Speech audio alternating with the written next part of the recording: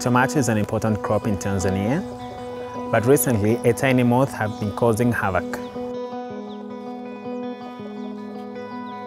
Tuta absoluta, also called the leaf miner, is an invasive species originating from South America.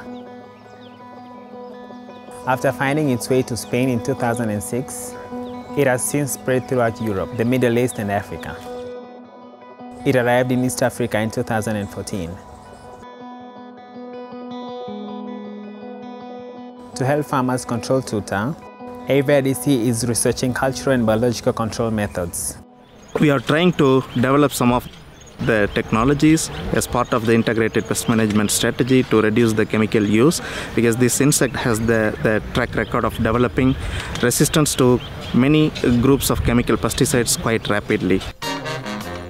Currently, farmers are not informed about Tuta and how to control it. They are using harmful and ineffective chemical pesticides. So we are trying to evaluate the available biopesticides like entomopathogenic fungi, bacteria, as well as the pheromones to attract the male moths, so that we can reduce the population buildup, and also we can increase the mortality rates of the insects by spraying these biopesticides.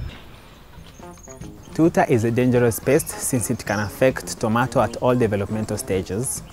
Females reproduce rapidly, laying up to 260 eggs in a lifespan. 12 generations can be born in 1 year. If you look at how Tuta has affected our farmers, the threat is significant. Traders are complaining, they are losing money, so we don't have time. So we're supposed to be up in arms now, hit the road running, addressing the problem.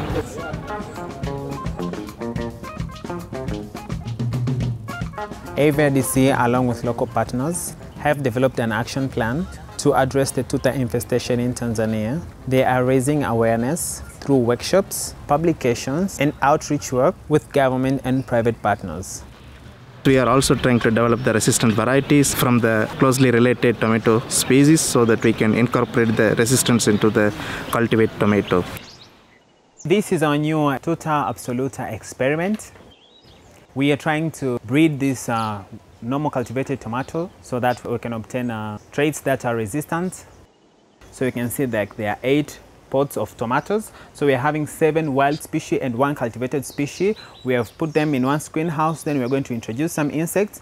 Then at the end of the day, we're going to evaluate the number of insects laid per species. From this research, we expect a lot because we can see promising results.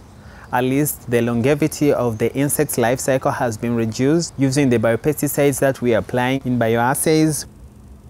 And with this research going on, somehow we can encourage farmers to still wait up a little bit, just stay calm.